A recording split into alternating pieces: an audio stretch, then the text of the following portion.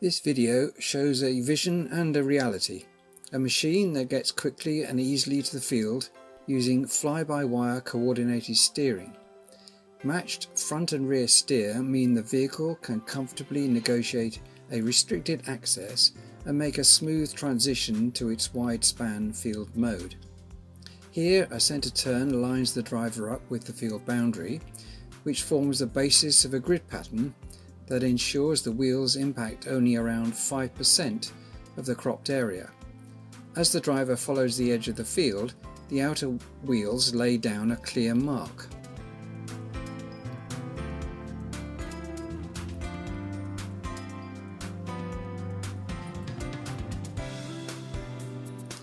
On reaching the starting point, two pirouette and automated turns, managed by satellite guidance, place the driver in line with this mark, which when followed provides a further line for subsequent guidance.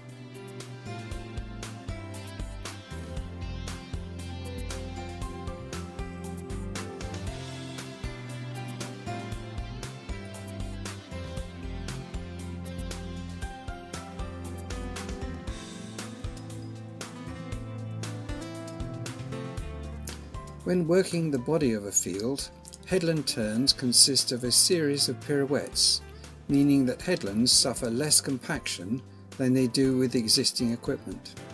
During each pirouette, the wheels are steered through around 15 degrees, meaning minimum stationary time and soil damage. The unique wide-span pattern of operation overcomes the awkwardness experienced by traditional machines when they meet an angled headland. This vehicle can make a smooth transition between one pass and the next without compromising its normal pattern of manoeuvre and without increasing compaction on the headland.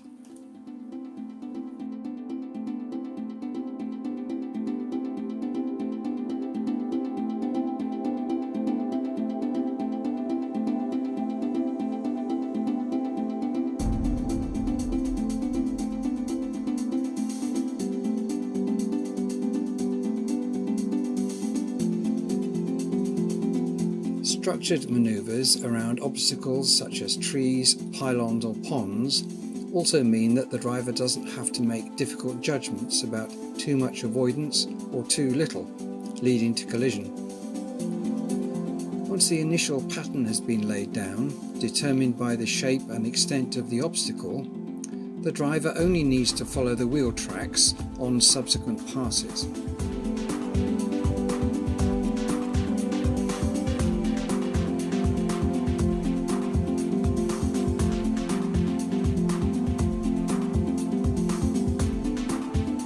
Where previous working is intercepted, automated spray line section control or implement manipulation is initiated to avoid double working. The distinctive and minimal tracking laid down by a wide-span vehicle system complements its efficiency in other respects.